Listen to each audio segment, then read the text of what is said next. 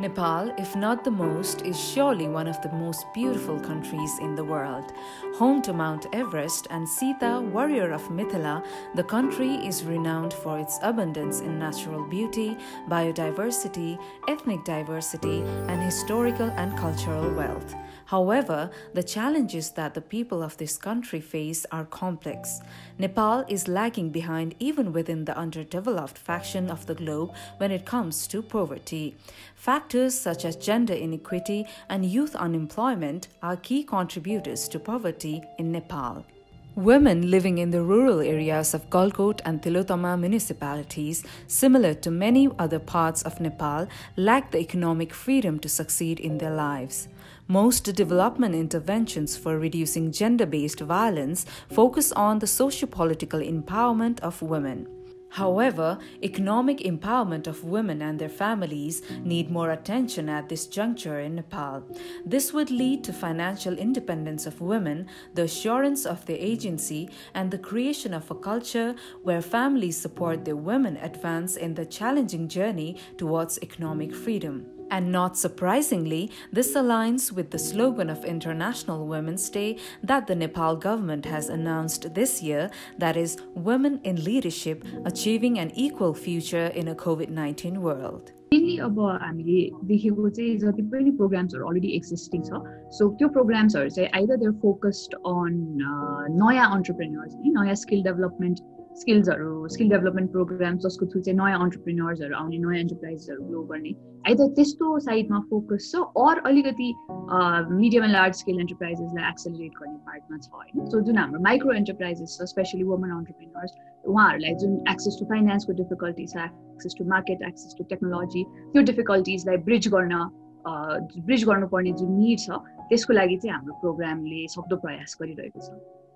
To address these gaps in rural Nepal, Daayitwa has been experimenting with an innovative community-driven model of identifying, supporting, and promoting growth-oriented women entrepreneurs through its Rural Enterprise Acceleration Program, a grassroots-level entrepreneurship development program that primarily targets youth and women from rural Nepal.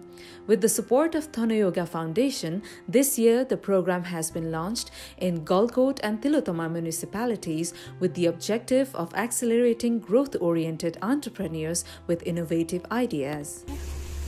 अरु आम्दानी अरु आय स्रोत केही पनि थिएन बाबुहरु सानसानै थिए अब बाहिर काम गर्न नि अब त्यसो भएन त्यसपछि मैले गाई अब सरफेरि पतार जान्छु भने जानुभयो घर केही पनि नै एउटा बाख्रा झुन्डा थियो त्यसले केही भएन त्यसपछि एउटा गाई लिएर अनि सुरु गरेको मैले सुरुमा त एउटा अनुभव पनि भएन जब दायित्वसित जोडिएपछि धेरै कुराहरू सिक्ने मौका पाएँ अनि गाईहरुमा रोगहरुका यताउता अब साथीहरुसँग बसेर प्राविधिकहरुसँग हैन अब दायित्वबाट धेरै जनासँग अब वार्ता भयो भन्नु तपाईको प्रयासले त तपाईले आफ्नो श्रीमानलाई पनि बाहिर देश नजान आग्रह गरेर यही बस्ने वातावरण बनाउनु भयो रे अब यस्तो त धेरै महिलाहरु छन् जसको श्रीमान बाहिर हुनुहुन्छ कसरी गर्न सकिन्छ भनेर सुझाव दिनुहुन्छ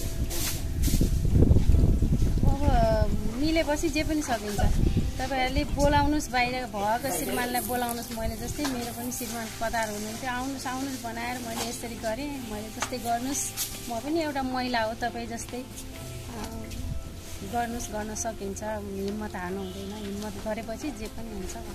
This year-long program leverages a blend of technical and leadership interventions, including seed funding, training, mentorship, and networking for the women entrepreneurs.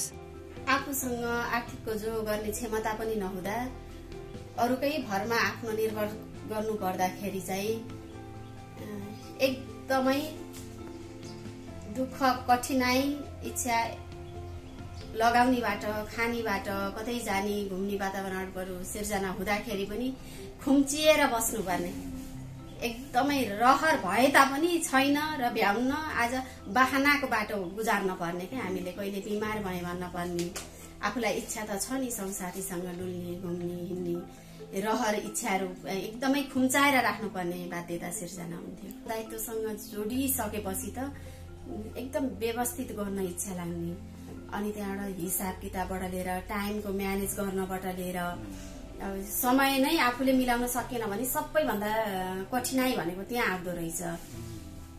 समयलाई पनि एकदम के चुस्त दुरुस्त राखेर अरू पनि क्षेत्रतिर पनि लाग्न मन लाग्ने, त्यही क्रममा यो गर्दा दायित्वसँग म जोडिँदै गर्दा उहाँहरूका कार्यक्रमहरू मैले लिँदै गर्दाखेरि मेरा हिसाब किताबबाट लिएर मेरो उत्पादन बढाउनेबाट लिएर बिक्री वितरणबाट लिएर मलाई एकदमै राम्रो बाहिर समाजमा देख्ने कुरामा एउटा सम्मान पाउने कुरामा पनि एकदमै राम्रो भएको छ। हामीलाई त कसैले पनि चिन्थेन नि त, सामान्य घर परिवारबाट अब चिनजान कसैसँग छैन। अब अलिअलि सामान्य गाउँमा सामाजिक कार्यतिर लाग्दाखेरिको आफ्नो आर्थिकको कमजोरीले गर्दा त्यता लागेको, तर व्यवसाय गर्ने महिला हो भनेर चिनिन पनि हामीलाई गाह्रो थियो।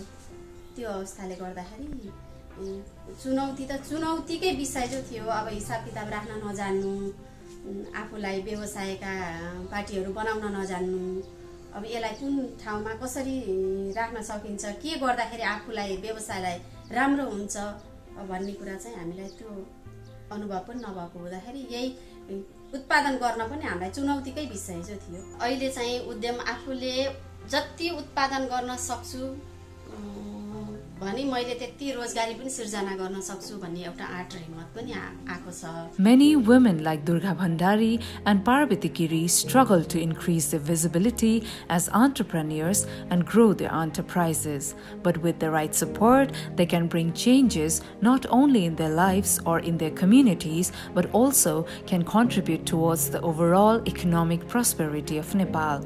While we are actively working to empower the women of Galkot and Tilottama municipalities, we need your support to make our efforts go even further. Our targets are to create 75 plus rural jobs, accelerate 15 plus rural women enterprises, empower 150 plus youth and women, facilitate $60K plus US investment capital access, and increase awareness of 600 plus local community members about gender-based violence and employment in 2 municipalities, Galkot Municipality in Gandaki Province and Tilottama Municipality in Lumini Province. Every penny that you'll contribute can bring important change in the lives of underprivileged women living in rural Nepal. The funds will support seed funding for women-led micro-enterprises, enterprise and leadership coaching, and community engagement. Our goal is to raise $10,000 to support the women in Galkot and Tilottama municipalities. Your support is crucial to our efforts. Lend your hands because Nepal needs you.